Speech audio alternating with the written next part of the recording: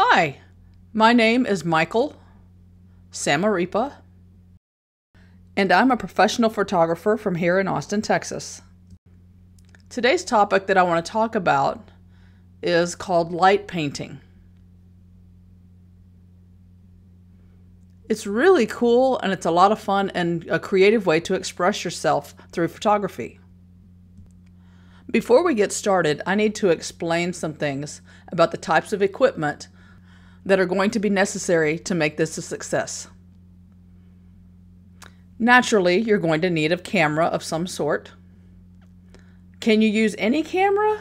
No. You have to use a camera that has the ability to set the shutter speed. It has to have a long, at least 30-second or higher shutter speed. The reason for the long shutter speed is because you're going to be moving things around and it's going to be exposing the film before the shutter closes. The second thing is that you need a tripod.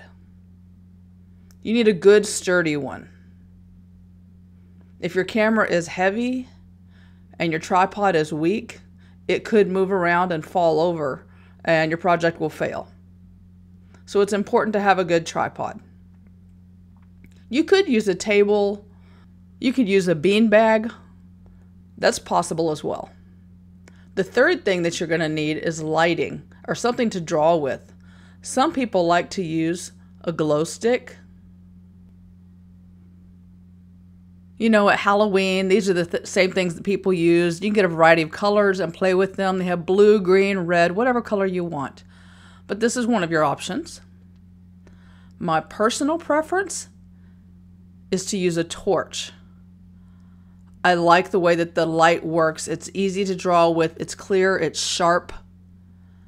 An LED torch is what I'm talking about. It's black and you can buy it anywhere, like at any of the home departments, on the internet, wherever you like. But this is an example of what I'm talking about.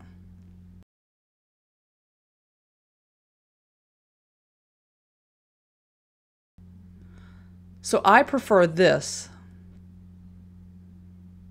Okay, is that great? That's everything that you need. So we're ready to go.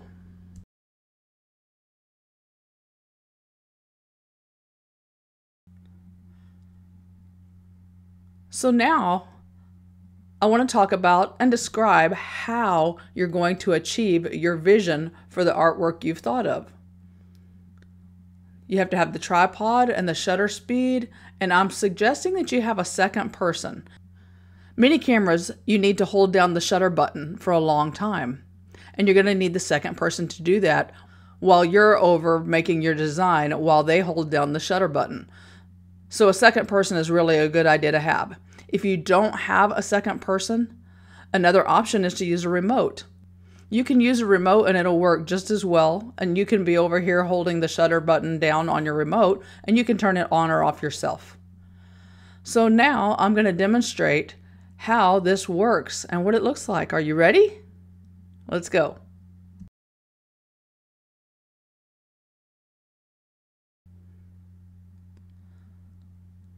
So I'm going to turn out the lights and step back over here and show you what it looks like to creatively draw a star, for example. And I'm going to draw it with the light. And it's not going to be a full 30 seconds. I'm just going to do a little bit here with the light. And that way you can see and we're ready to go.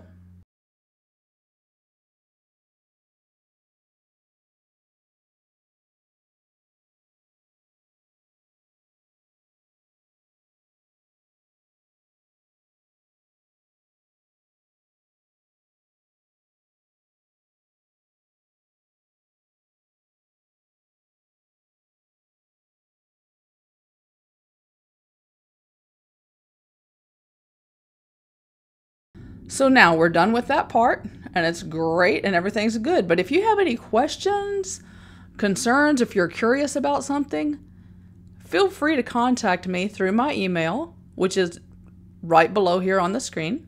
Thank you and enjoy.